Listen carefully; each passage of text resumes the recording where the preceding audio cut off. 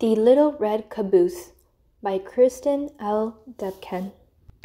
The little red caboose is always last. The big black engine is always first. Puff, puff, chuff, chuff. The boxcars are next. Then the oil cars. Then the coal cars. Then the flat cars.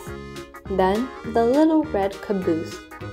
Boys and girls wave at the big black engine. They listen to all the cars go clickety-clack, but they do not stay and listen to the little red caboose. He always comes last. "Oh, smoke," says the little red caboose. He does not want to come last. The train starts up a long, tall mountain. Up goes the big black engine. Up go the boxcars. Up go the oil cars, the coal cars, and the flat cars. The little red caboose is last. Uh-oh, the train is slowing down. It cannot get up the mountain. The train starts to slip backward.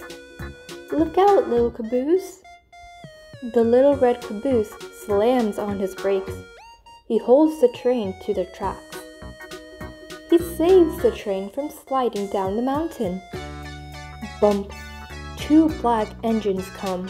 They push the train up to the top of the mountain. Everyone cheers. The boys and girls wave at the big black engines. "We could not have done it without the little red caboose," they say. Now everyone waves at the little red caboose who saved the train. The end.